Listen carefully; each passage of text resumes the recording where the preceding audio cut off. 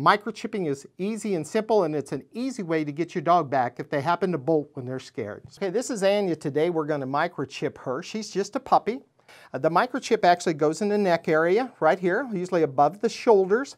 What we want to do is create a tent and actually go in under that tent. Now, does it hurt? Any injections have a bit of a sting when you go through the skin. So one of the things you want to do is when you're going through the skin, go right on through, because that's the part that hurts. So make the tent, go into the tent. You're pinching it up right here. She's long-haired, so it's a little hard to see, but there's a tent of skin there. We're going to go right under that, right through the skin.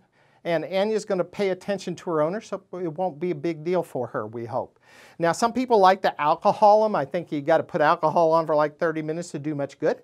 But if you want to, fine. You can do them sitting. You can do them standing. I usually prefer standing so they don't jump up, but however Anya wants to do it.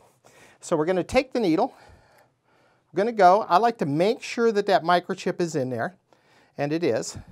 Now, when you put these chips in, I usually want the bevel up. And I just pet her. She's a little worried right now because I let go of her, but as long as you have your hands on them, they usually know. You just keep paying attention to Mom. Life is good. Let's stand you up. Good girl.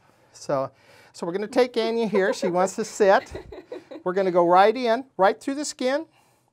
We're going to give the microchip. Then I like to pinch the needle and pull it back out. Now, she's long-haired, so it's hard to see, but there's a plunger that pushed it in there and made sure that it didn't come back out.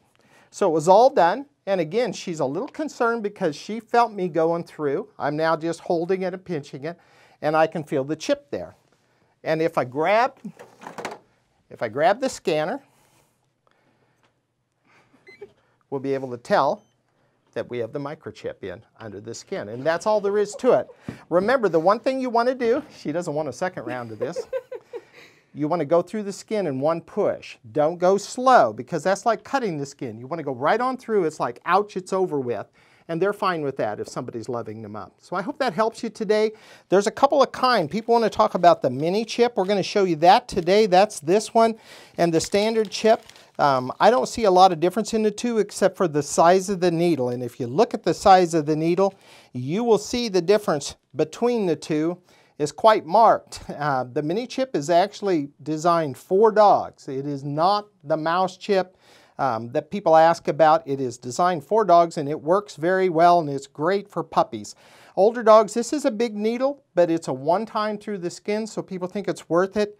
And this is the Home Again chip. It usually sets the standard for chips. So I show you those two today. That's the difference in the two. There's nothing else. If you have a scanner, and most breeders will, it's important to scan everything before you start. So what you generally do, there are a couple of types. This is the Home Again scanner. It will scan every chip. This is an Avid scanner. Some scanners will not scan all chips. So you want one that, if you're going to buy one, that'll scan all chips. So you punch the thing. It says English. It says battery's okay. It says searching for the chip.